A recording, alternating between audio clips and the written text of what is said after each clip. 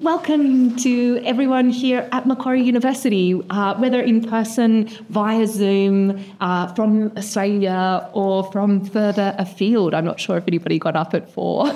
we shall see. It's wonderful to have you with us for an afternoon of poetry and craft and thinking about Stuckness as creative process. I'd like to begin with an acknowledgement of country. We acknowledge the traditional custodians of the land on which Macquarie University stands, the Wallumattagal clan of the Darug Nation, whose cultures and customs have nurtured and continue to nurture this land since time immemorial. We pay our respects to the elders past and present. Thank you. So I'm not going to hold up proceedings at all. Instead, I'd like to get straight to the good stuff. The poetry. And we're lucky enough to be joined by 4 poets. So we have the wonderful Professor Oz Hardwick from Leeds Trinity University, Associate Professor Marcelle Freiman. Some of you will know her as a most amazing teacher of creative writing, mentor, friend, colleague. Dr. Willo Drummond, brilliant in teaching, in poetry, in so much. And the marvellous Elizabeth Walton, whose poetry and writing always a source of delight. Thank you all for being here. And without further ado, Professor Oz Hardwick, who I will introduce, if I can get the right one. Oz is here with us from Leeds Trinity University. He's an international award-winning poet and academic with a particular interest in prose poetry, whose work has been published and performed internationally in and on diverse media. He has published 13 well-received poetry collections, a number of collaborative works, and has had several hundred individual poems in anthologies and journals. No stuckness there. He has edited and co-edited numerous anthologies and has published articles on poetics and creative writing practice and pedagogy. Oz has contributed to many international conferences, including organising the first UK Prose Poetry Conference in 2019, and has spoken and read his work at numerous festivals, held residencies in the UK, Europe, US and Australia, and along with Anne Caldwell, has recently edited the collection of essays, Prose Poetry in Theory and Practice, Routledge 2022. Thank you so much, Oz. Applause. Thank you so much for that. I suppose the 2 things I ought to say before I start reading a few things are warnings. One, I'm still dazed after travelling, so I could go off at tangents even more than usual, although actually going off at tangents is sort of what I do for a living, really. So that's sort of okay. The other one is there is something in the rich array of wonderful smelling plant life here that has just set off my allergies. So apologies if I start, particularly for people on Zoom, if I start hacking down the microphone. Very, very apologies for that. So I'll read a few things. I'm still not entirely sure what. I'll see how I feel. But I've had a few conversations, and indeed was just talking to Marcelle about memoir and memory and so on. So I'd like to start off with a sort of a memory poem about my childhood. It's called Workers' Playtime, which is a phrase is taken from a wireless program there used to be, and I deliberately say wireless rather than radio because we're going back a long time here. Being too poor to own a car, we'd book a bus trip each bank holiday to the southwest coast or later to the moon. The coast had donkeys and fairground rides, but the moon had better rock pools, and Dad and I would spend hours with nets on bamboo canes catching quick fish with bulging eyes and transparent skin, just to see their atom hearts beating before we gently lowered them back into their natural element. I'd fill my pockets with vivid shells that carried voices from deep space, patterned like galaxies, though I knew that back in my bedroom they'd be silent and dark. Most of the shops would be shut, but we'd buy brittle wafers that tasted of vinegar and sea air, then strawberry ice cream in vacuum-sealed packs. We'd break even in the penny arcades, then stand on the shore that in those days stretched forever, skimming slivers of feldspar in the rough direction of earth. We'd both doze in our seats on the way home, but I remember the retired cosmonauts singing in Russian at the back of the bus as they passed round lunar spirit in an engraved flask. One time, Dad let me try a sip, and I can still feel it burning on my tongue. So that's sort of about my childhood, which was partly growing up by the sea in a very sort of working class family household, and there would be Dad's works outings to places further along the coast and so on. But also it was the time of the first sort of space explorations and the excitement that brings to a 8-9-year-old boy, I guess. And they become blurred in the past and in memories thereof. And I think as we're talking about sort of the getting stuck and so on, I think one of the strategies that I do tend to use is when I don't really get stuck. I'm the wrong person to talk about it. But there is that sort of, you fuse just two bits of the same memory and see how they mesh together, and the incongruities of it, I suppose, I find kind of interesting. And so, although I've had a very, very dull life, I have quite a rich imaginative recall of it, which sort of comes from putting the more exciting world events alongside, I guess. I'm going to read another one which might come up again. I won't say much about it, but something might come up when we're talking later on. And this book came out last year. Apologies to deaf and Zoom people. So although it's not particularly explicit in here, there's the sort of spindly fingers of COVID come through it. This is called The Isolation Waltz. For a long time, my heart was a schoolroom with gas lamps and iron benches, with low light painting each surface in pastel chalks. I turned at the jangle of a dropped gold locket containing a snip of baby hair or a wisp of northern fog. There was a woman in a starch blue dress with blue hair and blue lips, whose face and fingers were coral and whose feet were wrapped in iron. She held a chest the colour of a tiger's eye, winking, and told me she was a fan of improvisation and that I was a high-risk category. In the stillness that followed, traffic passed between the songs of blackbirds and my cheap alarm clock rattled. A dog barked. And when she offered me the box, it smelled of old library books, and in my hand it felt like a label I couldn't unpick from a cheap office chair. And as I watched, the box opened itself, and inside was my heart and a photograph of 5 young men strolling down Broadway back in the 1970s. I took my heart, stepped into the picture to the sound of a sea harmonica, and there, over on the sidewalk in the shadow of the Empire State Building, was a dropped gold locket. I stooped to pick it up, but it was as heavy as floorboards. I closed my eyes and saw a green pool in a dark wood, and all I could hear was a stranger from the south with a funeral on his mind, reminding me that I had a class in less than an hour. His voice sounded like frogs. It's a strange sort of disjoined, I suppose, dream exploration,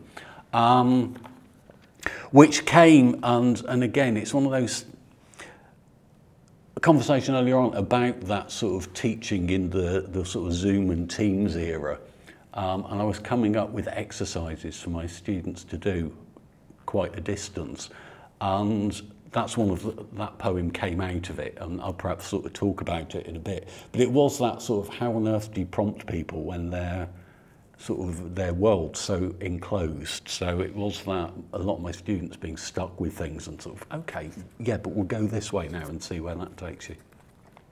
I realise I'm reading quite slowly and waffling. I'll read one more from this and just a couple of bits from the other collection, and then I'll stop for now. This is Population Zero, and I won't say anything about it, I'll just get on with it. Normal is the town at the bottom of the hill backing onto the sea. It's the whitewashed pub and the post office closed for lunch, and it's the row of chapels converted to holiday lets. It's the railway embankment that ends in empty space and the archive of proposed developments subject to funding bids. I remember Normal when it was nothing but sandcastles and donkeys in straw hats, when there was nothing to eat but lurid ices and we worked 10-hour shifts building barks from wooden lolly sticks. I saw it shrink as politicians packed their navies into glass bottles, leaving them to gather dust behind the bar in the old boys' club, and I remember visiting for the funeral of the last living inhabitant, her coffin lost beneath swathes of wreaths, while home movies stuttered along dockyard walls, filling in for family and friends. As far as I know, Normal may have been ironed flat in the last war or stolen away by the sea. But when I stop late at that lay-by before the last hill, all the stars are exactly where they used to be, and the red call box glows on the darkened verge. Everything looks normal, but I know better than to answer when the phone rings. And I'd just like to read one thing from this. Well, I say it's one thing, it'll be a couple of short things put together. This came out this month. It's a sequence of 18 fragments about time and failed memory, I suppose, or unreliable memory. And I'll just read the first two tiny ones without a break and the very last tiny one. You could read it in any order pretty much, this, apart from the first and last poem. When I was bud, I was tremble. I was tight yes and the R of near petal. Leaf shade and therefore complexity. I was a situation, a scenario, the possibility of, the likelihood of, stretch and press. I was more than, other than, and the same as, fold and touch, simple intricacy.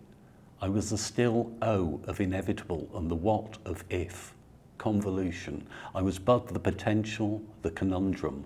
Bud was the me of me. And when I was leaves, I adopted the habits of leaves, their gait, their accents, their tastes in music and cinema. I buzzed late night metros with caffeine and carbohydrate molecules, green in flickering neon, a superhero in my own comic book, Captain Chloroplast, saviour of the world. Now, high on a black whim, I am wood fossilizing into stone, becoming static balance, archivist of green. I know what I like and it's all my own. A realist novel with neither character nor conclusion, a looped tape echoing itself. A crow clatters by, holy wafer locked in its cynical beak. Yet green becomes green, remains green, enacts the green that rides the night bus, building conurbations as it goes. And that's me for now. Thank you. Thank you, Oz. Next up, we have Associate Professor Marcelle Freiman. As well as being a much-loved teacher, colleague, friend and mentor here at MQ, Marcelle is a published poet and researcher whose research focuses on creative writing and its practice, theory and pedagogy. She has published articles on the practice and theory of creative writing with a current interest in cognition, creativity and theories of extended and distributed cognition in writing process. She also researches poetry and poetics with a specialty in ekphrasis. Marcelle's third book of poetry, Spirit Level, is published by Puncher and Watman from 2021, and her two previous collections are White Lines Vertical Hybrid Publishers 2010 and Monkey's Wedding, Isle of the Press Co-op 1995, which was highly commended for the ASAL Mary Gilmore Award. For over 2 decades, her poetry has appeared in anthologies and literary journals in Australia and overseas. Thank you, Marcelle. Thanks. Okay, so my latest book is this one, Spirit Level. It came out at the end of 2021. I'm actually not going to read from the book today because these poems took me a long time to write, and you could hear from the dates that Willo was citing in my publications that I have been stuck a lot over the last 20 years simply because I wasn't able to write as much as I wanted to, and now being retired, I have a new writing project, which is an extension of much of what I've been doing. So a lot of the poems in all my books really deal with memory, and the memory born of migration, and memory particularly, I think, born of migration from the country I grew up in, which was South Africa, during the years of apartheid. And I won't say too much about that, other than the new project seems to have, much as I've wanted to move on and do other things, there's really been a lot of underpinning to what I was doing before that still needs to be excavated. So I'm in the process now of doing that, and I'm going to read 3 poems which are all really recent, and I'll be able to talk about Stuckness about that as well. So I'll give a little bit of preamble to each poem, simply because it does need it, but the project really is shaping up to be a sort of a memoir in poetry, and so each poem is a kind of a vignette and deals with aspects and emotional aspects in particular of memories that have come to me, but that are important in shaping, I suppose, an ethical stance to the life that I led while I was there. So the first poem is called Mineshaft, Gold Reef City, 1983. So the poem has a sort of biographical entry, which is, I'll just give you some dates just to contextualize. So I was born in 1951.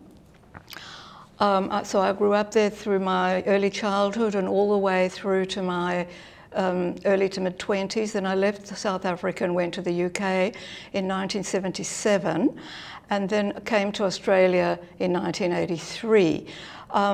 During those times that I never went back there to live, as I knew I wouldn't.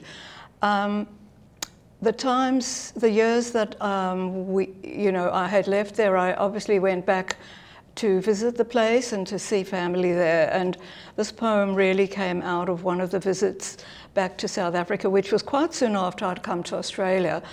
And it's called Mineshaft, Gold Reef City, 1983, Gauteng, Johannesburg. So Gauteng is the province that's been renamed, and Johannesburg is the city I grew up in. The Gold Reef City, the Gold Reef mine is actually a gold mine, a very, very deep gold mine that is still operational. And what's been built, this is really quite bizarre, what's been built around it is a theme park. And so tourists can go down a shaft, only a little way, not the same as you'll hear. But around that also, it's close to the casino that was built there, which was really how the funding for the Apartheid Museum was raised, which was then built after the country changed in 1995, when the first proper democratic election happened there after Nelson Mandela had been released. So there's just a little bit of history that you can get a bit of a sense of it. Okay, the poem. Mineshaft, Gold Reef City, 1983. You've returned, a tourist now, the country on the verge of emergency, somewhere beyond your sightline. You enter the clanking cage. The lift descends half a mile. Walls of black rock, a theme park mimicry of the plummet 5 miles down in darkness for workers on the mines. Your helmet lamp still dimmed to the real labour on which the city of your birth and education was built. Down, further down, heat in the air, silence, a taste of something brutal, cruel. Later, you will venture descents more honest than this close to the surface gazing. might even touch a hidden core, unearthed to broken light what was lost of human warmth when you lived on these hard, stony ridges alongside black workers. No right of place, the riches denied them. The rock walls glitter, intermittent as stars. How you came to be here, where your immigrant forebears had settled. Theirs was part of a great story of survival. Yours, the country ringed with fences, dust clinging to fingers touching the walls. Remember 1976? You were the white generation with freedom to leave. You could sever from your unbelonging, the skin of complicity if you stayed. Later, from another country, you'll watch the coming of freedom, truth-telling never completed. You will learn how truth died languageless in black holes of torture cells, and you will not forget the old reef shafts, the mines, the lure of gold seam buried in rock underground, dry air and shanties, a city hardened, sundered by its griefs, and always your compulsion to descend, to want some small misshapen nugget, its surface pockmarked like bullet holes in whitewashed walls, in hands of dust. Okay, so the next poem, which I wrote, I thought about this poem for a while because the idea for it had come to me in one of the many things that I had had to take out of the previous poem. Working from memory, there's just too much with history, there's too much with research, there's too much. So it's really been a sifting. And this poem was sitting around in my head, and then reading a number of texts sort of started to make it coalesce in my mind. And this one was a really easy poem to write because the ideas had already come together. So the line that I had taken out, one of the lines from the previous poem, was called I Wanted Pelindaba Rock. And this next poem is called Pelindaba. I'll just explain a little bit. Pelindaba is a word that comes from African languages. It's actually a place.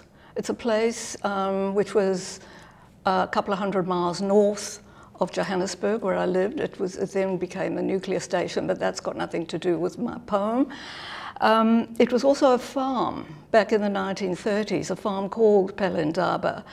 And while I was sort of mashing around with this idea in my head, I was reading, because I've gone back to reading some South African literature, and I was reading Athol Fugard's, the script for his film called The Guest, which he wrote in 1977. And that, the film and the play is about the Afrikaans poet Eugene Marais, whom I had had to study in Afrikaans when I was at school because we had to learn the language.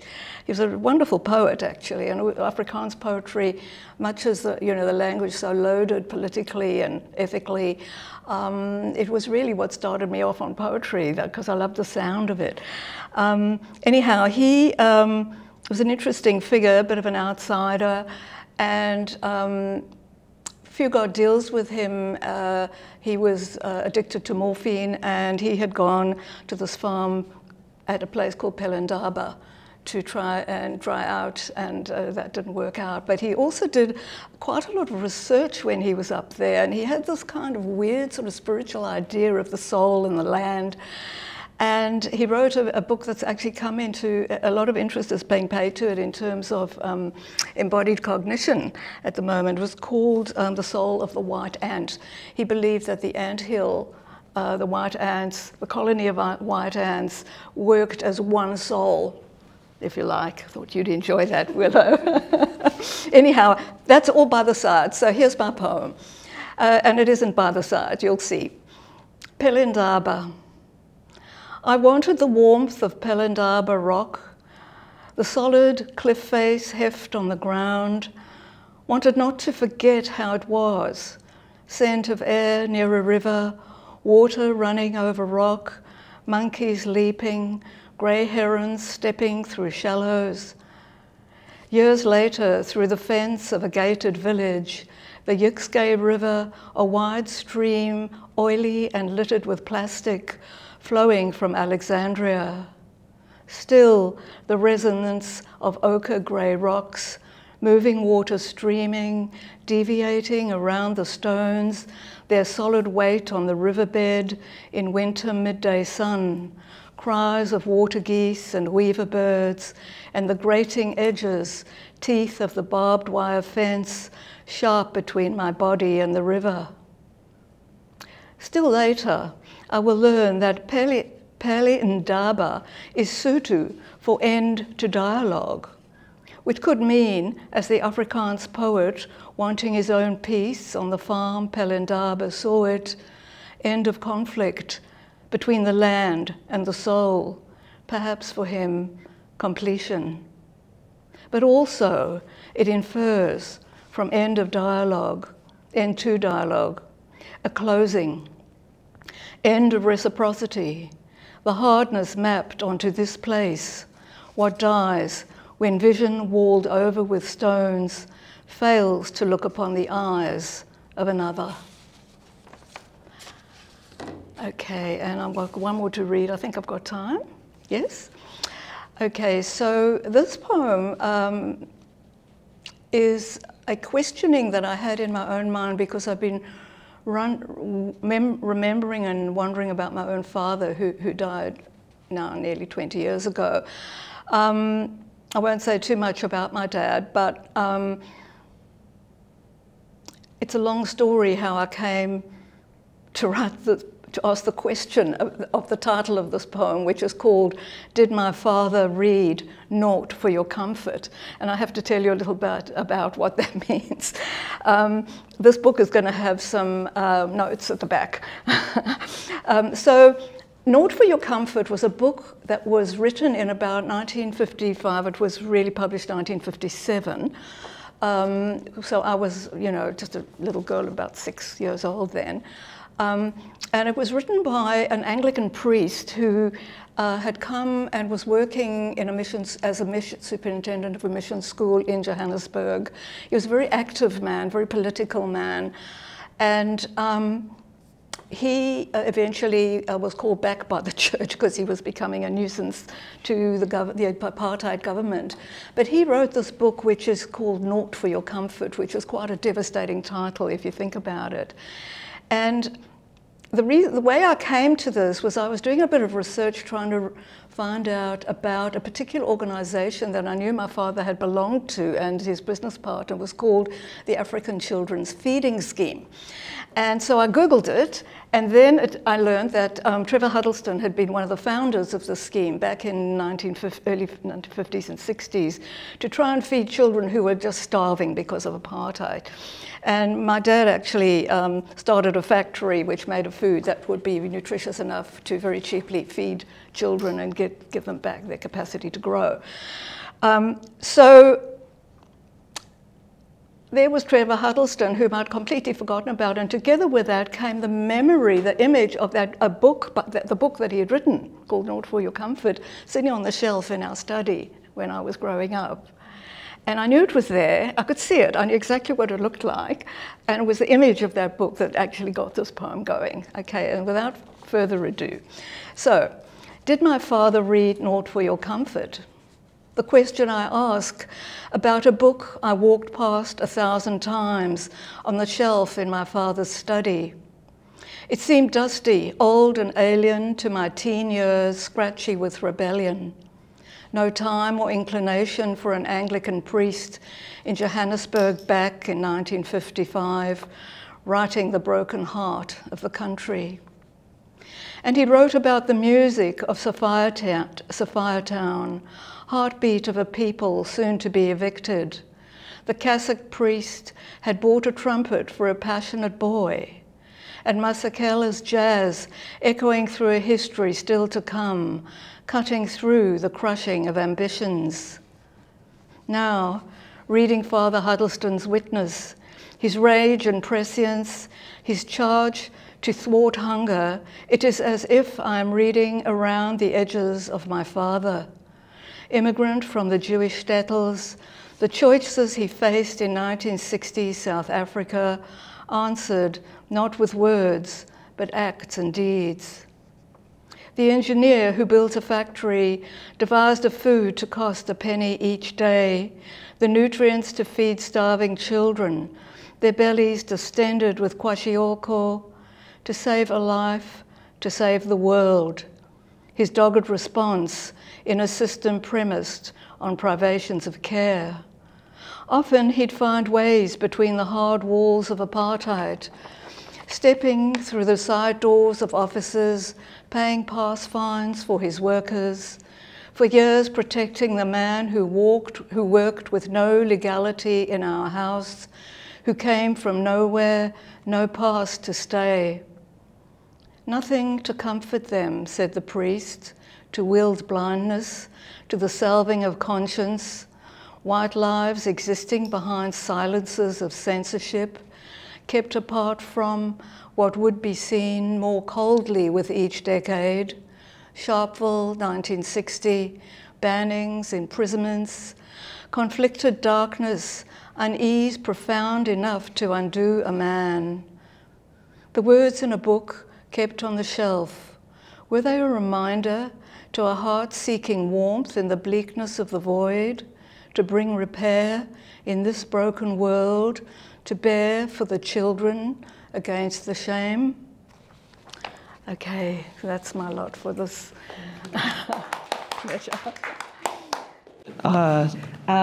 Next up, we have Elizabeth Walton, who is an Emrys candidate here at Macquarie University and holds a Master of Creative Writing, Macquarie too. She has publications in Brushstrokes, the 2023 Ros Spencer Poetry Prize Anthology, Meniscus and Overland.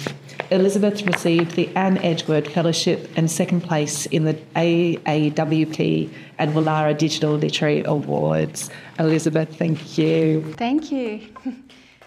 And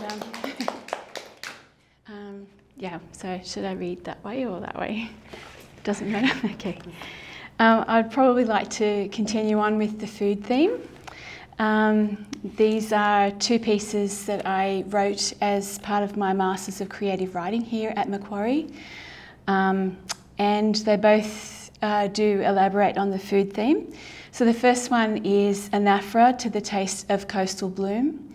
It's a poem that I wrote about as part of Willo's course.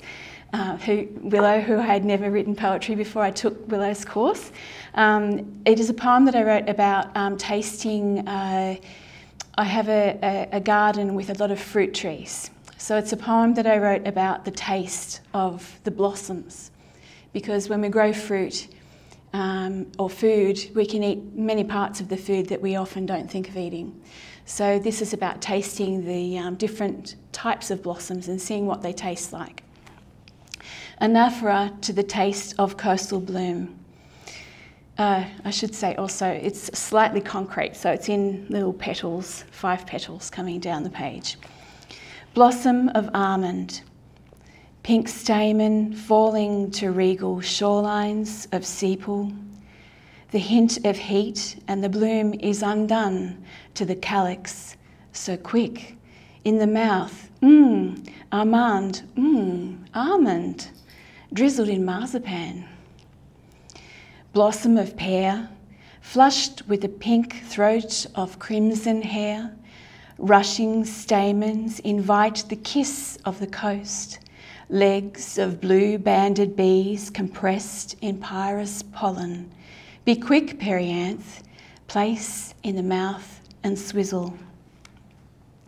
Blossom of plum, house of man, plum the Tsar, plum Victoria, house of woman.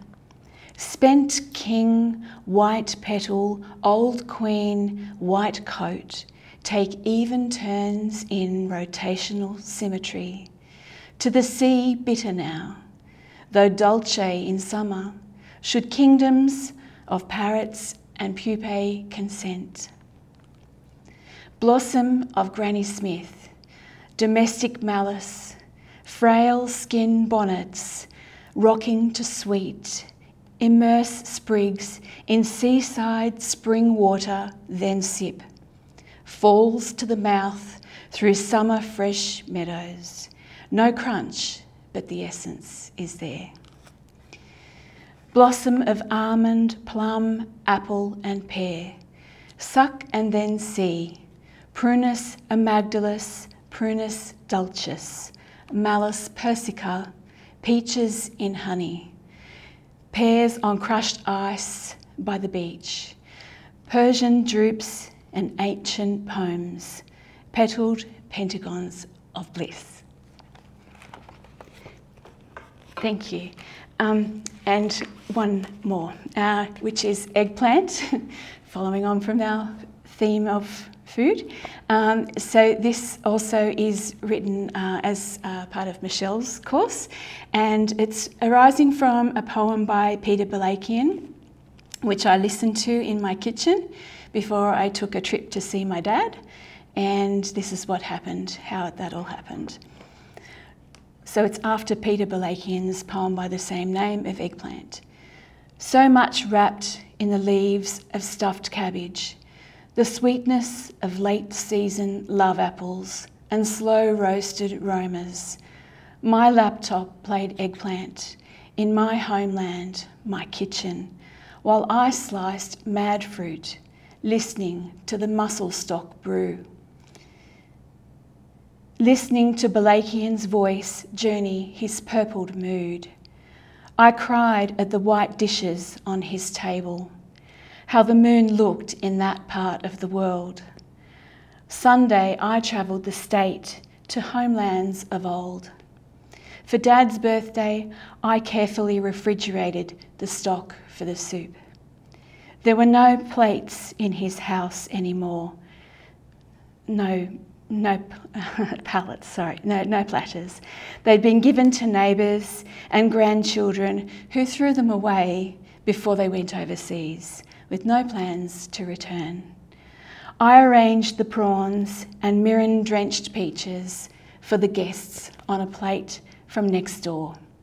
Dad did not wait for me to ladle his lunch. He used his nonagenarian hands. Thank you. Thank you, Sarah. And our last poet reading for the afternoon is Dr. Willo Drummond, an Australian poet, researcher and sessional lecturer who teaches in the Masters of Creative Writing program at Macquarie University.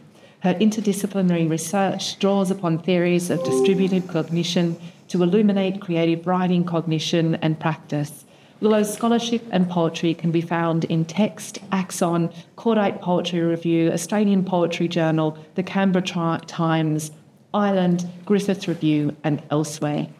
Willo has been the recipient of a Vice-Chancellor's Commendation for Academic Excellence for her PhD in Creative Writing 2019, a Career Development Grant for Poetry from the Australia Council for the Arts 2020, shortlisted for the Val Vallis Award 2022 and runner-up in the Tom Collins Poetry Prize 2021.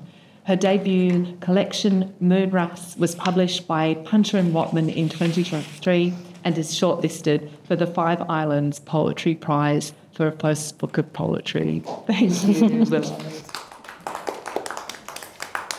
Thank you, Michelle. Okay, so the poems that I'm going to read today are all from Moonras, my debut collection. They chart a journey of drafting that makes visible various attempts, both active and subconscious, to kind of locate and gather the language that allowed me to say the unsayable, to borrow a term from poet and scholar Paul Hetherington, to say the unsayable around a particular topic. Thinking through and preparing for today, I can see that they're actually both an example of being stuck in the sense of being unable to get at what you want to get at in the way that you hope, but also stuck in the sense of being preoccupied with something, and a couple of you have mentioned this, kind of unable to write about anything else, that is when you're kind of able to write at all, just returning and returning and returning to a particular topic. That was happening with these poems. So my PhD was kind of interested in creative cognition, and then I was looking at the poetics of Denise Levertov, and she says a beautiful thing in an essay in her collection, A Poet in the World, about the various ways that poems come to us. Most of the time, she says, they require numerous drafts and they can kind of be coaxed into being. But sometimes they seem to arrive out of nowhere and kind of arrive almost fully formed, and it's kind of spooky, and Oz mentioned that before too.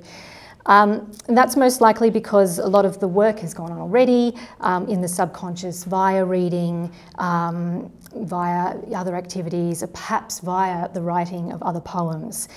So I'm going to read you 4 short poems today, and then we can chat a little bit more about their drafting journey later.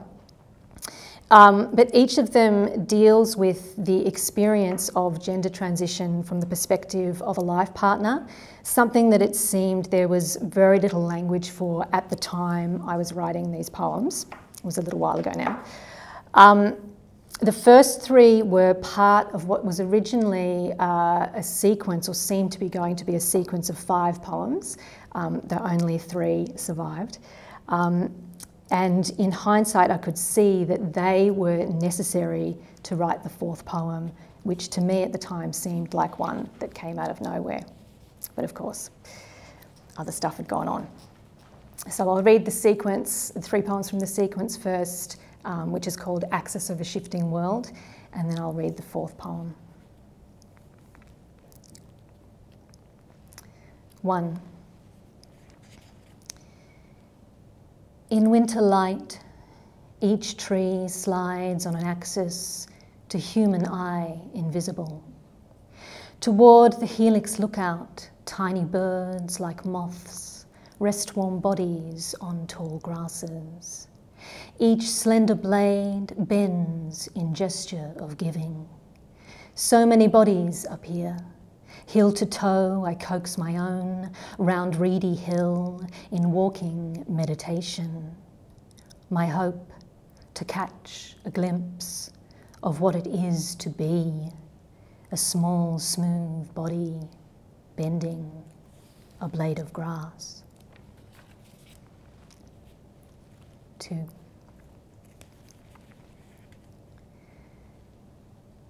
Lean into me. Let me stand where you can no longer.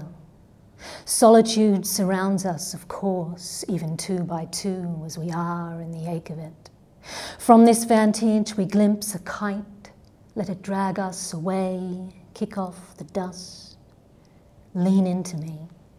Around us is sky and the remnants of ritual. And you, and now you, the axis is shifting. Although it is possible I had you in mind all along, you are rewriting me. My maps are recharting. Will you know me when you become, and I am, rewritten? 3. I need to be in the world, to feel air, breath of lives, various faces, not only on subways, more than petals, wings, material, immaterial, the movement of limbs, mine, theirs, the flicker of life on brows, various, bustling women with prams, old couples touching in their concern, still. From there, of course, I think of you. I think about our intertwining, our changing, various and particular. So much that is strange and new. Now a plate of food, yellow eggs, green kale, your favourite. The anticipation of bitter coffee and times, various, with you. Okay, so they are the 3 remaining poems from the sequence that seemed to lead to this poem, which is the title poem of my collection. It's called Moonras. And for those who don't know, a moonwrasse is a species of fish that undergoes a female to male gender transition in midlife. So this is moonwrasse. Here you are, my blue moon, wrasse, newborn, barely imagined being. I see you with a new lucency, clear as the blue of your new man's suit, sweet as the sky, true as day. Back and forth you carve this place of ours, continuing a persistent insistence on incessant activity you always loved to dance. Some things change, some stay the same. Here you are, forming, transforming, twinkling your webbed toes, shaking your tail crescent. Lyrass, we cycle through the dappled light of the casuarina, holding hands like younger lovers in a film, in a dream.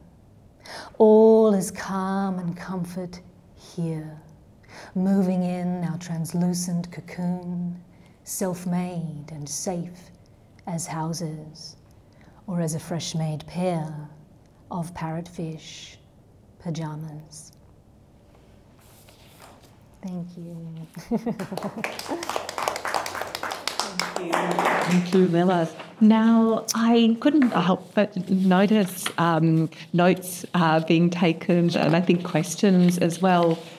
So I'd like now to transition to a more informal part of our afternoon together, where, you know, perhaps we share some of the moments in the poems that were either a form of stuckness or perhaps hold some insight into what it's like to not be stuck. Thank you. Perhaps we'll loosely start again with Oz, but I think at this point we could potentially make it a conversation as well. Thank you. Oof, dazzled. What can I say? Yeah, I mean, I made that sort of offhand remark that I'm never stuck, which I think in poetry, and you mentioned this earlier on, apparently I've said it somewhere publicly because you picked me up on it, that it's the one area that I'm not stuck. I don't deal with the three-dimensional world very well, but in my head and little squares of text, everything's fine and it's always there. Having said which, and I think it's something that you said, Willo, about that, occasionally something comes easily, it's because you've put all the work in behind. One of my great strengths in life is being obsessive, and so I write every day, and it's one of those things that I say, to my students all the time. They go, I'm not inspired, and it's, I was inspired once, I think. I'm not quite sure, but I think it was in the 80s, and I was walking into work one morning, and alongside the railway track, and it was a beautiful day, and suddenly, and it might have been inspiration, but I've never written about it. The writing comes from observing and just keep writing and just doing that all the time, and thinking about, it's interesting, what are you going to write about as well, and I think I tend to find that once I've started writing. I mentioned the little chapbook that's just come out, My Life as a Time Traveller, which is, I somewhat scurrilously gave it this subtitle of a memoir in 18 discrete fragments. I'm not very good with time. I'm very good at punctuality, and I'm generally early for everything. But in terms of time and thinking of things in a linear fashion, I don't. Simply, things are either now or sometimes recently, but then there's this past. And they don't always stay in the same area. Sometimes something past becomes very present. It's turning into a therapy group, isn't it? But because of that, you know, these are poems that sort of grew out of that experience of not really noticing changes in time, and I just found that that was the impetus to write for a long time. And it wasn't with, I'm going to write about it, it's just that's what I wanted to write about. So there's something about that, you know, general, and I think I mentioned it when I read out my first poem, that sort of sense of having an unremarkable life but paying attention to it all the time, and there's always things there to write about. You know, we're sat in this room here, which is very weird.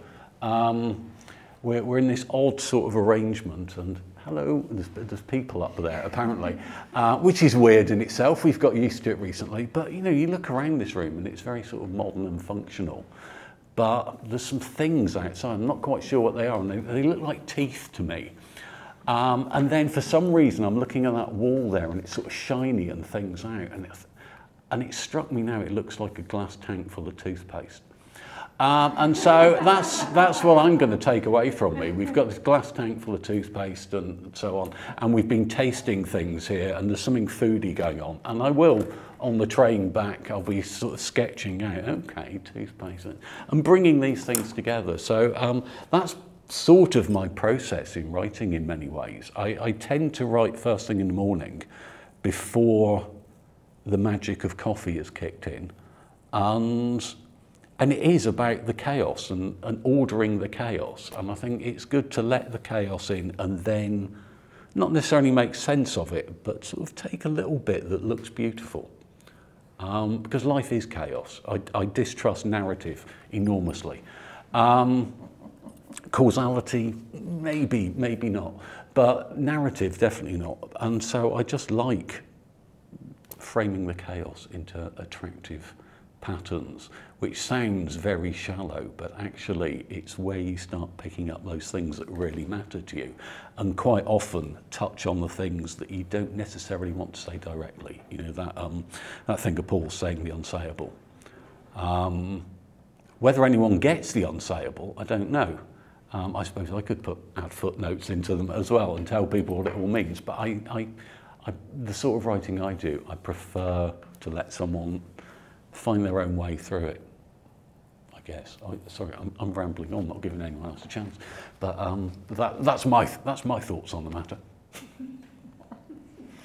Thank you, Paul. I guess in some ways, perhaps, you know, sort of that wonderful idea of the memory and its ability to, or you know, sort of that thing inside ourselves that determines what matters. I think this, you know, that image in the storyteller, where on your deathbed you don't get to choose what story you're telling. Yeah, or what comes to mind. And I mean, Marcelle, I know you've worked so much with memory in order to sort of sift through experiences. And so it's interesting that for you, there's not the stuckness so much there, but then I think both. And just a stuckness. Is there stuckness on occasion? I think that's a permanent place from which I operate, not only in creative work but in general, an uncertainty, but certainly in creative practice. Yeah,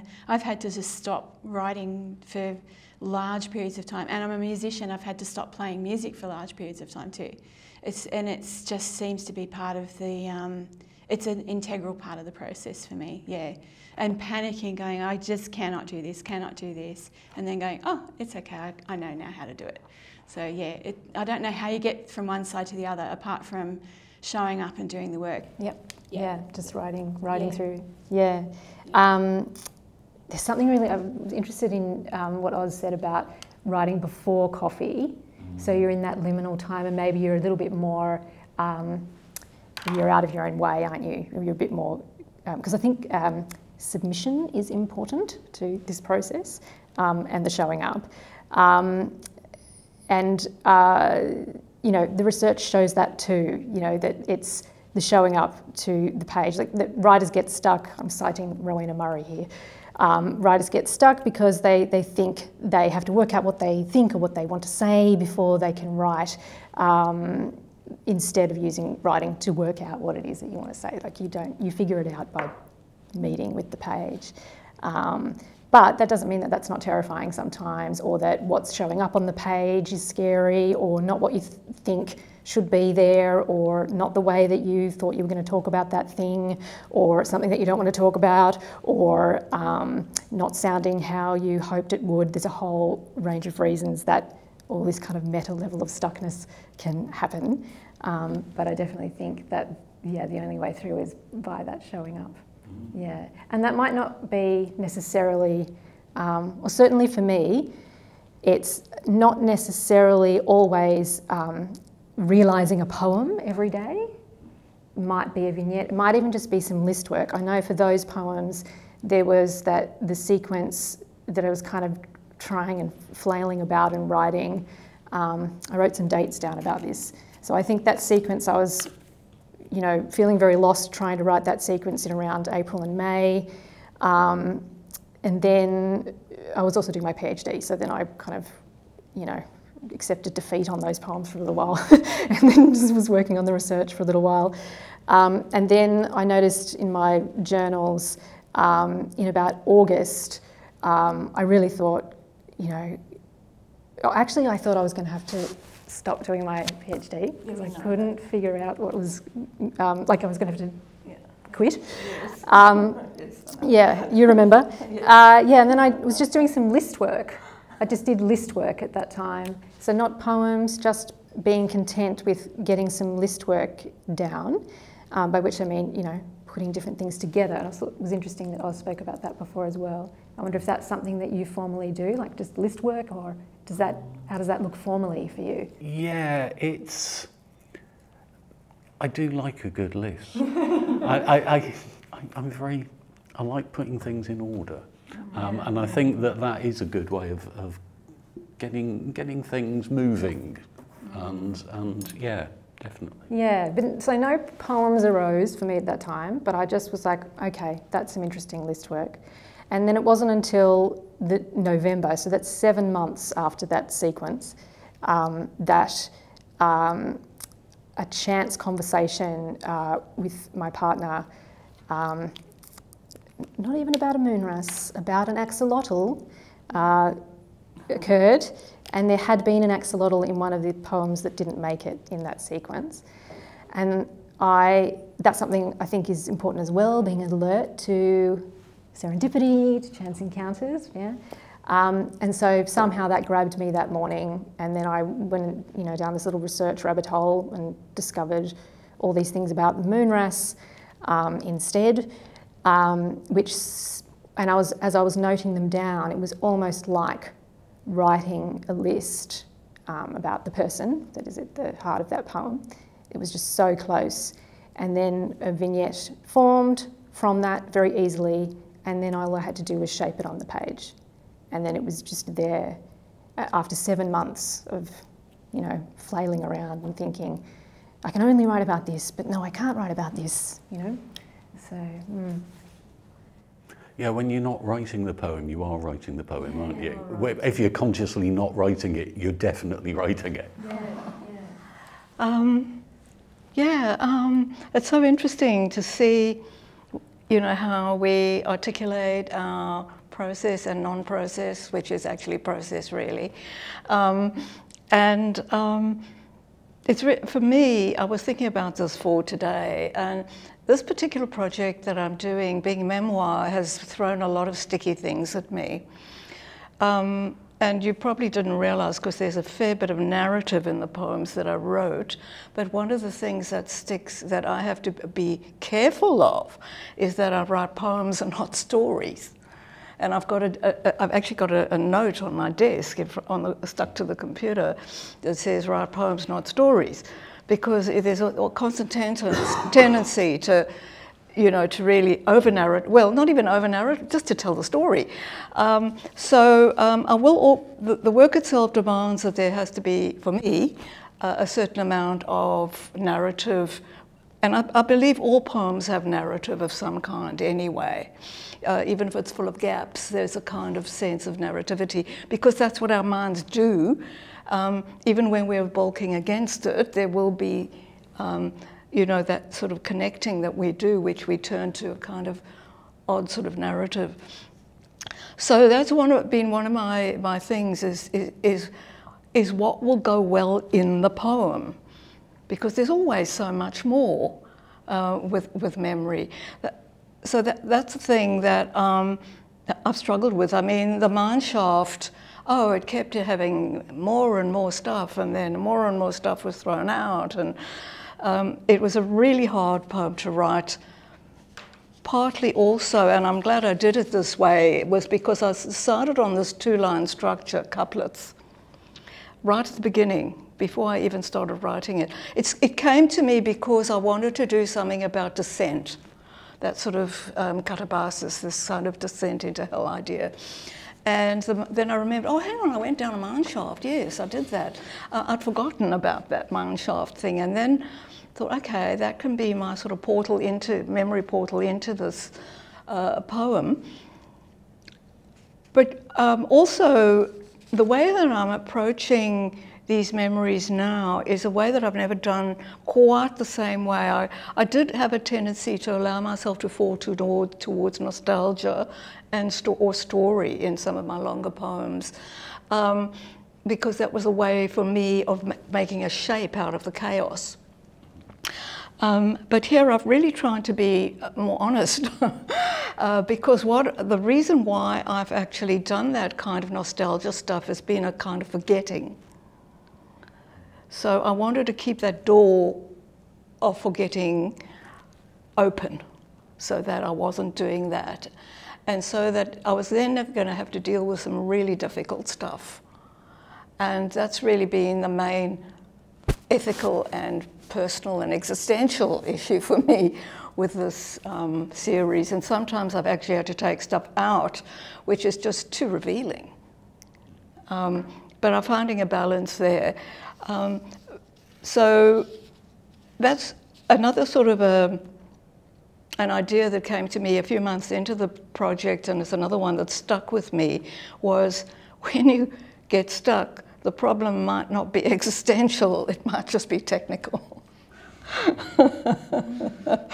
You know, I might have read it somewhere, but it just stayed in my head, because really, is it just a matter of changing the pronouns or finding an image rather than rattling on about something?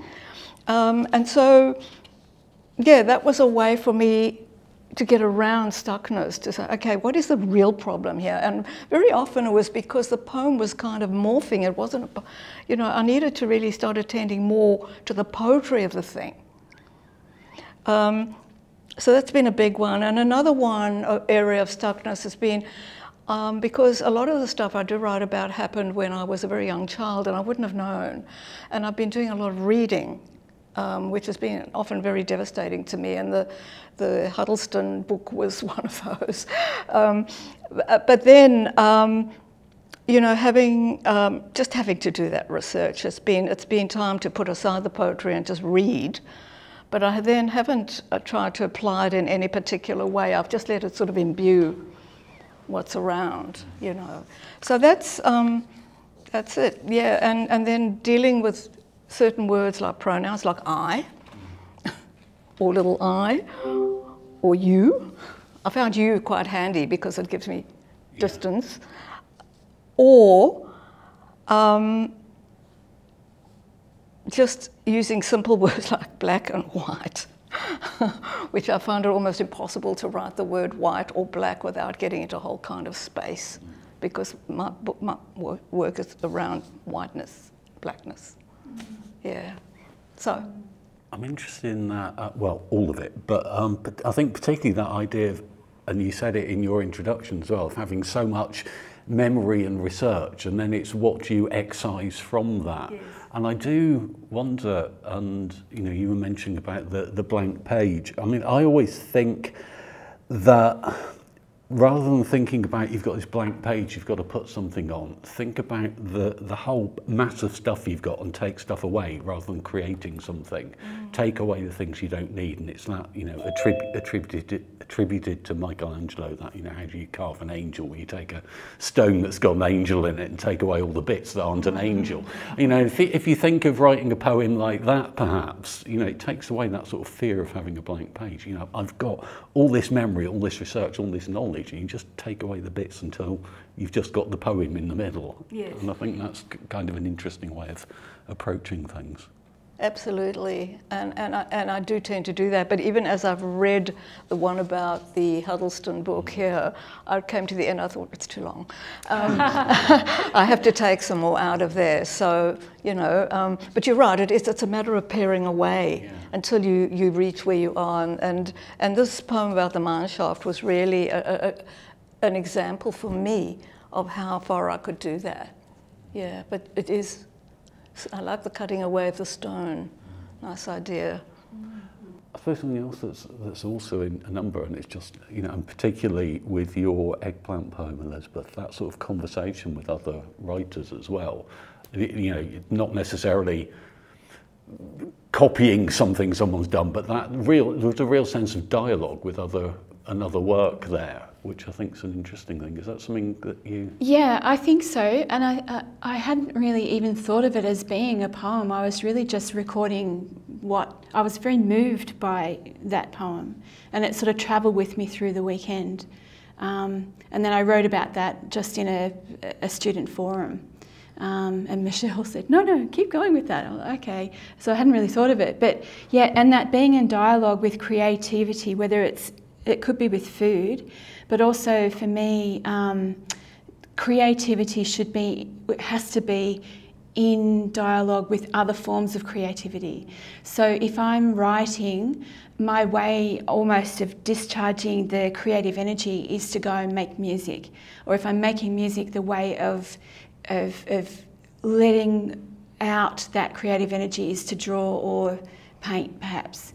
But and creating different elements that way. That one creative process seems to shape the other, and that would even extend to, I would say, growing food and cooking, but also into the physical, which I know Michelle and I both swim.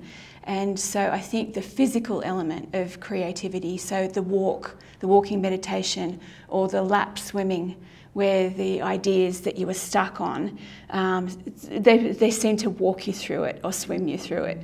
Yeah, so I think those things are all very relevant, and I did bring this to show to Willo, which is a poem, a prose poem, written on a piano scroll, which is, yeah, which Jimmy's in the corner here. I started this in part of Jimmy's program, and I wrote a prose poem based on research that I did with Jimmy for Willo's unit, and then I wrote it onto a piano scroll, and then, of course, made a video and a piano soundtrack for it. So, yeah, one thing leads to another in creativity. Something I've struggled over many years to allow space for was this understanding that my movement practices were not in competition with my writing practice. It was just all part of it. For a long time I felt this like, oh, I'm spending too long doing yoga, or then I'm not going to have enough time for my writing. Yeah, but it's actually, it's all necessary. Yeah, I think so. I think you do too. The first poem in that sequence was written about this place I was living in the time that I was doing my PhD. There's like a rehabilitated land there, and there's this kind of helix mountain structure that I guess has got garbage within it. Anyway, it's been rehabilitated, and there's all reeds and everything there, and I would walk every day around this helix structure. Like that's almost like a monk. Have you been to, there's a church at a place on the south coast called Badalla, and it has it's an old stone church, and it has a garden that is a circle within a circle within a circle, and the idea is that you enter and you walk the circle, and whilst you're walking the circle, you're letting some form of a god resolve whatever it is that you're working on. Yeah. Like the labyrinth. It's a labyrinth, yeah. Like the labyrinth at Centennial Park. I often walk that one. Right. Does it work? Yes, it does, because you're sort of moving around. Your perception is well, it's very peaceful to do it, and you're just simply allowing the way in which the directions and the just the way the changes of direction are allowing you to see things in a new way. So it's beautiful, you know, and of course it depends on the day and the weather and the season. So, you know, you go there at different times. Always a new experience, like any walk. It just starts from the beginning. And I find walking is often a place. But I find I'm writing, because I'm not working here anymore and I'm retired, I'm actually writing in my head all the time. And it's really nice to be able to give my mind that space, you know. But yeah, doing things. Often if I'm stuck, just getting up and doing something, even if it's something totally mundane, like I've got a pile of ironing or I'm going to peel vegetables for dinner, you know, that can unstick. Just doing something with your hands. And I remember many, many years ago, a woman who was younger than me, she said to me, when the hands are busy, the mind is free. You know, and I think that's always stuck with me because, yeah, maybe, or even like maybe being on a train or a bus, Oz, you know, where somebody else is doing something but you're still on the move. Someone else is, you're kind of moving, but you're not actually having to make it move. Yes. Where I work is about probably an hour on the train, and I get a lot of writing done. And it's a beautiful landscape. It changes all the time, and you look out the window. Oh dear. Oh, well, you know. Wreck bus. Yeah, write it down.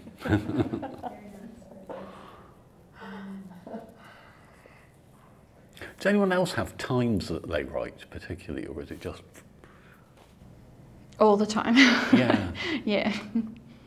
Yeah. We were just talking about buses and trains too, though. Yeah, and I like note-taking on buses and trains too, and taking journeys where you're not, you know, when you're driving there's all that stimulation, but you can't actually work with it unless you're going to record your voice. But when you're on a bus or a train, more so than when walking as well, you can actually be making notes, and I think it's a beautiful way to exchange with, yeah, everything that's happening. I need to write in the morning, but then sometimes that, if it's a good poetry day, that will run on for probably. Do you manage it every morning? No, I don't manage every morning. Cause my ambition is for it to be every weekday. Because I do think about, you know, if we're sort of going back to that stuckness thing, and it is that, you know, I'm going to damn well write something, you know, at this time. And, you know, I find that first thing in the morning is the time that I do have a little space while I'm having a coffee and just, you know, start off. And it is part of that dialogue thing as well. I'm part of a prose poetry group with a few people, a number of whom are in Australia. So I will get up in the morning and someone will have shared something and I'll read that, and that will go in as well as the news that's on the radio and thinking about what I have to do. And they'll all sort of come together and find some sort of interesting juxtapositions I can work with later on. Yeah, reading is definitely also writing, right? I think, yes. Definitely is. It's totally integral to my practice, but also I maintain that line, like they're so intertwined, you know, and I talk about this in a little bit of my research as well, that, you know, they are, we can think of them as, you know, this kind of hybrid practice, reading, writing, reading. Yeah, I tend to agree, and I write, at the moment I'm reading very eclectically. I just follow my nose, you know, whatever I feel like, but also I might find a reference to something and I'll grab it and I'll go with it and read it. And that's often generated, as you could see in the Pelindaba poem when I read the play. I couldn't believe it. I had this Pelindaba idea in my mind, and then I read the Fugard, and there was this thing about Pelindaba being, you know, what it meant in Sotho and Eugène Marais.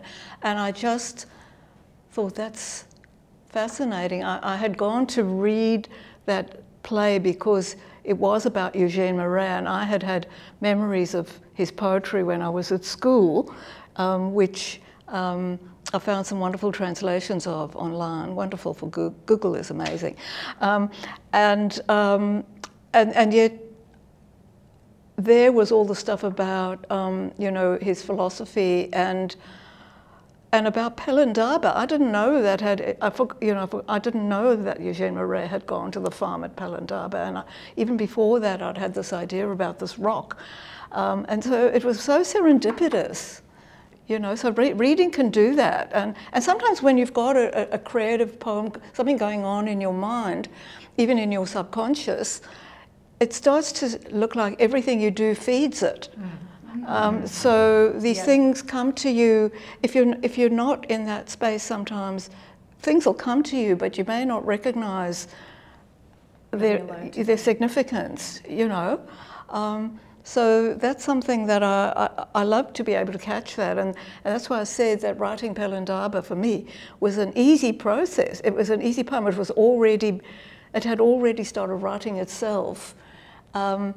And it didn't present all that many problems to me, and all I simply did in that poem was coral together these places and things that had come to me with that particular word, and that smell of the veldt and the rivers and the rocks and the birds, you know, that sort of memory of place. Right in the middle, though, there's the gated village image, isn't Yes. there? And as soon as you put that in, that really shifts the frame.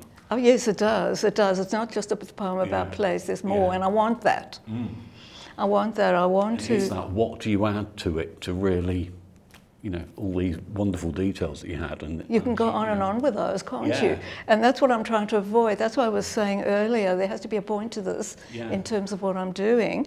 And so it was the place and other significances about that place. It wasn't all, you know, my first impressions of those rivers had been when I was a child, you know, and there was a sort of an innocence about those associations, you know, and the birds and all of that. But then it was also about my more current visits back to a place that had a river running outside the fence where my mum was staying, and it was a river that had become polluted. It went past Alexandra Township. So it was all of the, you know, the horrible things that South Africa had come to be. And that was also, had its own beauty, but yeah, that had to be in there. If I would have been dishonest with myself about what I was doing had I not actually brought in that gated, that, you know, that gated community and the barbed wire fence that needed to be there. But it just came. That's so rare that you don't kind of struggle and angst. There's something about working dialogically that's to do with permission for me as well. So I think, you know, some days if I'm feeling stuck, it might be because I've got some, you know, permission to write kind of issues going on. And it's much easier for me on those days to strike up a dialogue with a piece of text or a poem or something that I've just picked off the shelf. And then that's so much easier for me and bypasses, you know, whatever dynamic is going on that's kind of about permissions, about arriving, you know. Or maybe, and perhaps that's a misperception as well. Like perhaps that's me labouring under that misperception that I need to be arriving with some preformed idea to the page, and then working dialogically allows me to put that, you know, misapprehension down and just have a conversation, which is much easier. It's getting those little bits of language, isn't it? I mean, Oz, you were saying that you just sort of jot things down, like things that you noticed and where we were. And one of the ways that I've been able to kind of collect ideas and poems for this current project, and thank God I did, because I've got a lot of messy notes in my notebooks that I can build on, was to just sort of use the notebook as a place to sometimes I'll just write, I'll have an idea of a poem and I'll just start writing maybe a few lines or a line or even an entry point, because that's another place that I find it, with these poems that I'm doing now in particular, how do I enter this, how do I take the reader into this memory in a way that can be meaningful and how that will make it work. And I can tell you that the first couple of bits of the first 6 lines of the Mineshaft were rewritten about 50 times because I couldn't find my way in a way that I was positioning this as simply a visit back into a theme park. You know, it was that logistical stuff, that's narrative skills. You know, like how do I, like where do I come from for this poem? And each of the ones that I read today had that kind of grappling with an entry into this particular memory. How can I put it in? You know, so yeah, and sometimes I have to rewrite many times, many drafts, or I have to play around, as I said earlier, with the pronouns, because the I becomes too overwhelming. And the you, I like the you, but I don't always use it. Like I didn't in Pelindaba is I, and the other one is I, did my father, but Mineshaft had to be a you. I tried it with an I, and it was just cringeworthy. I couldn't be. Do you consider that to be second person? Yes. Yeah. And so do you need to specify who you is? No, I don't. Well, the you is me. As a narrator, but it just gives me a little bit of distance. And I do remember when I first started writing poetry, Chris Mansell, the Australian poet, the first workshop I attended in Australia was all the way back in the 1980s. And her thing was like, if you can't say I, say you, which was a really good little bit of advice, because it does just give you that little bit, even though you are writing your own perspective, it just gives you that little bit of grammatical distancing, so that it becomes possible to say things that you can't actually say as I. And for me, that's invaluable here. But again, you can do too much you, as we know. Yes. We've told our students how many times it's like, you know. Even if you're a fan. So yeah, but pronouns are a constant grapple, I'm finding. But that's another permissions thing, so that opens up a little space of permission to say things that you couldn't say when you were working under the I. Yes, it is, and it's a way around not being able to say things. Yeah. You know, that poem was a real learning experience for me. How to distance something. I wrote another poem which was also hard to write. Michelle, I think you've read it. It's what I call the pineapple poem. And that was about a confrontation with a young African woman when I was still, just before I left the country. And I found it, I had written it as I, and I hated that. I just found it so shameful, I couldn't do it. So yeah, I turned to the you there, and it was such a relief. I went through the poem, and I thought, right, I'm going to change it, and it made me change a lot of the lines as well. But it just kind of, yeah, that's it, I got it, you know. So just that's sort of that's why I was saying maybe the problem isn't existential, it's technical. I think technical in this, a couple of things that you've all talked about, the technical side of things in terms of, you also said that in the first instance you decided that it's going to have a certain form. Yeah. And I think deciding on the form is really, you know, very important to concentrating things, but also in terms of permissions and limiting the form. You know, if it's a sphere, it's a sphere and it has to fit into the sphere. And anything out extraneous to the sphere is not the sphere. But in terms of permissions, I also do some work under a pseudonym, and I'm writing a particular topic under that pseudonym. And when I started writing that particular topic under that pseudonym, I was then able to have permission to write. I found permission suddenly to write at a deeper level with that topic that I hadn't been able to access for a long time, and that I'd tried for decades to write about that topic and not able to access it at all. But as soon as I started writing it from actually not just first, second person, whatever, a different personality entirely, entirely, there it is, and straight into it. Yeah. So finding a dramatic persona. Yeah, I think it's really powerful. Yeah. I was going to ask Oz actually to talk about this, around form in prose poetry, how that impacts on what you put in and leave out, and Tune.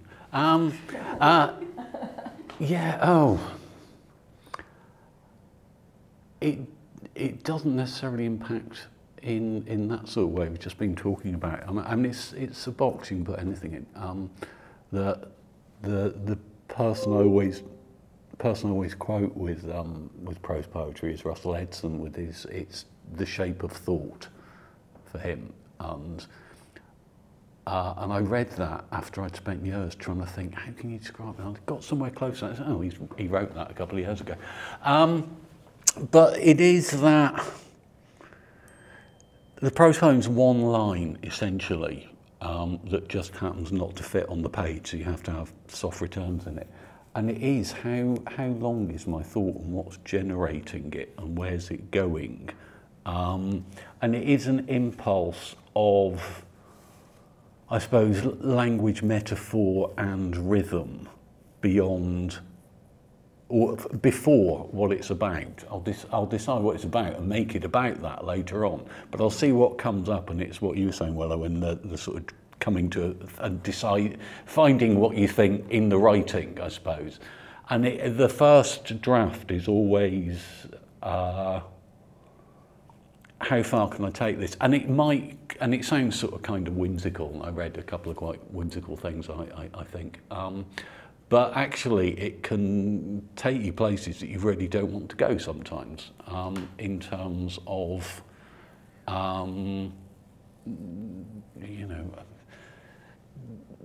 distant, dark memories and all sorts of things, and yet the linguistic, rhythmic joy of it takes you on to the end of the idea. And you can do something beyond it with this first draft, but there is something about that turning, the poem is more important than the thought, and it's more important than I am. And another one from years of teaching, one of the first things I tell my students, because we're a modern university, we have all these things, you're a name, not a number, you're at the heart of what we do. In the first session, I always say, you're not quite at the heart of everything. You're not the most important thing here. The subject's the most important. If you think you're as important as poetry, you're sorely mistaken. And it will take me to, and I'll write about all sorts of terrible things in my writing because the words on the page are ultimately more important than my feelings or whatever. You become... it's not for everyone, but it is that trusting to this is an important art I'm doing, and it's difficult to talk about without sounding a bit up your own bottom, really. But it's phenomenally important to me. The arts are, and they are to everyone, even the people that think they're not, because if you took them away, they'd suddenly think, hang on, it's not all about this. And I think it is that sort of trusting to the importance of it in what you do, whether it's, music or poetry or something. And, and I think if you make that important, and you might have all sorts of other commitments around which the world demands of you, but just making that little space to go, I'm going to do some important creative work today. I think that's, in this, 20 minutes or whatever, I think it's a good, it will improve your life. So I'd love to just, because we are coming towards the end, I'd love to see if anyone on Zoom had questions, or anyone in the room had some questions, or just last thoughts for our Friday, for our lovely Friday afternoon. Does anyone have some questions perhaps from the room for our poets? Have we got some things in the chat, or were they from before? They were saying wonderful things about the readings. I just put them up. Nice, thank you. Thank you. That's lovely. Thank you. Just a comment. I write creative non-fiction, and it's eerie hearing all of these different processes, how similar they are to the process of drafting something. Like, I will let something sit there, and sometimes it will come in a month, and it will be to do with those random things that sort of happen.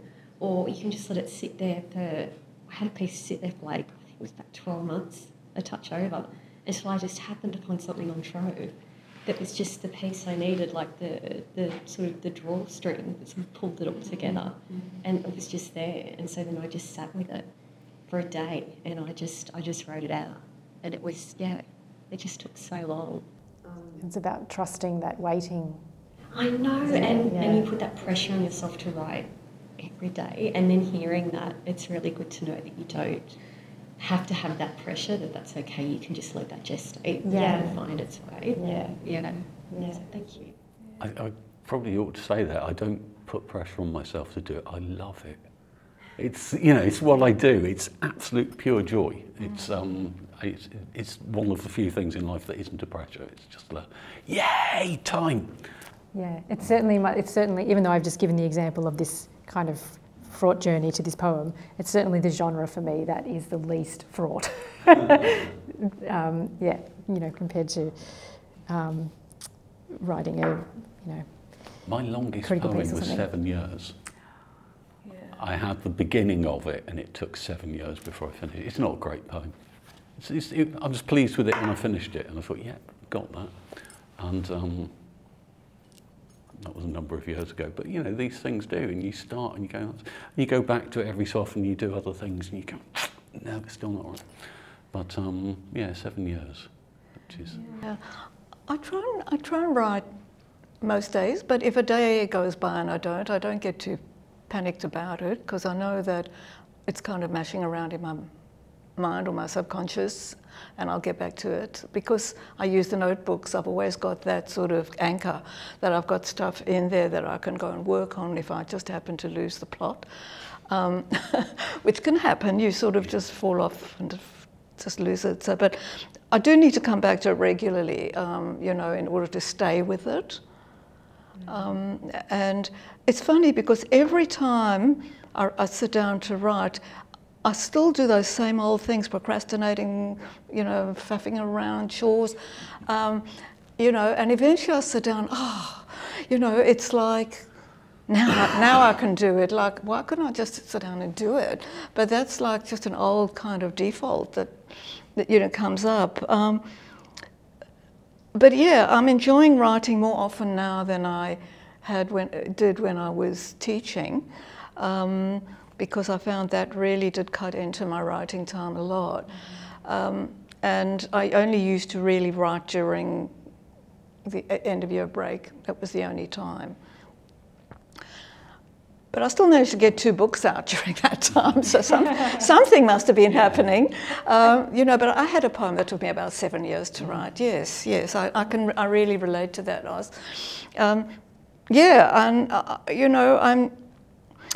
often a writing session for me is simply going back to what I've written and working on it, and doing myriad drafts, because it does take time. One point you can think, oh yeah, it's okay, I've done it, put it away, look at it the next day and say, oh my God, that's not working at all, that's not it, and have to go back and, just being prepared to do that. I call that writing. I call all of that writing. I don't feel I always have to be producing something new. It's more a matter of shaping and honing what I've got, and bringing it to where I want it to be, which I never know where I'm at that point, but there does come a time where you sort of put it aside and you start changing things and you put them back and you think, right, okay. Maybe it's time to stop, but I can come back to it a few months later and then do a little more on it. Yeah, I suppose that's also why it's good to have multiple things on the boil, so that you don't have that pressure that you need to be realising this one project, every day. You can be still engaged with the broader, suite of things that you're working on, but you don't have that pressure. There's a balance point, isn't there? And I want to say as well, we should all keep in mind at all times Rilke's Duino elegies that were, arrived after a blockage of 10 years. We should all keep that in mind. Awesome. Do we have any last thoughts, last questions, last comments at all? Anything we wish we'd said that... I'd like to add that after Oz said about if you get it done, you know, you've improved something, I would just like to reflect this. Somebody once, my partner once said to me that when you make music, you're making the universe a little bit bigger. And I think that's very much so of poetry as well as with music. So that's what I'd like to add. Oh, I love that. Yeah. I'd like to say how much I've enjoyed this discussion with all of you. I hadn't met you before, Liz, and with Willo, who we've had many discussions on poetry, and Oz, it's been wonderful. So I feel, I feel inspired to do some prose poetry. Inspired? Yeah, inspired. I'll let you know. Keep that space open. I mean, the end of the word is a terrible word, isn't it? Think about it as an in-breath. Yeah. Yeah, much better, much less loaded. Yep. You know, but there's this kind of, I'm excited about it. Yeah. So, you know, that's good, isn't it? Yeah, it's been really enjoyable. It's a relief. You know, 'cause you sort of look forward to these things and you think, hang on, at a table with a bunch of people I don't know, it's a bit weird, isn't it? And we've got to wait for the cakes. And anyone on Zoom, you're missing that. The real reason is the cakes. But no, it's been really stimulating and just as people reading, looking at the different forms as well, with your 2 lines and your leaves and your, and then it's interesting to see on the page what they look like as well. Yeah, good. Thank you for having me along. Look, I'd love to thank everyone for attending here today, everyone on Zoom, everyone in the room, anyone close and far away. It really made the event very special. A particular thanks to Dr. Jimmy Van, who was so instrumental in making this into a masterclass and making it happen, and to the amazing Tran, who's not getting out of it that easily. So thank you to everyone. A really huge thanks to our poets, Professor Oz Hardwick, Associate Professor Marcelle Freiman, Dr. Willo Drummond, amazing, and Elizabeth Walton. Thank you to everyone, and onwards and dangerous. Before we turn off, I just want to look at Jocelyn's comment there. I found a deadline is great for unstopping the creative pressure and letting the ideas flow. Yes, thanks, Jocelyn. That's that one doesn't really work for me, but I can imagine for other people it might. It depends how serious the deadline is. Jocelyn, I'd like to say a deadline really works for me, and I find a deadline to work similar to the way that I find form to work. So if I have form to work to, or if I have a deadline to work to, both of those work for me. Is there a constraint? Yeah. Yeah. Yeah. Great point, Jocelyn.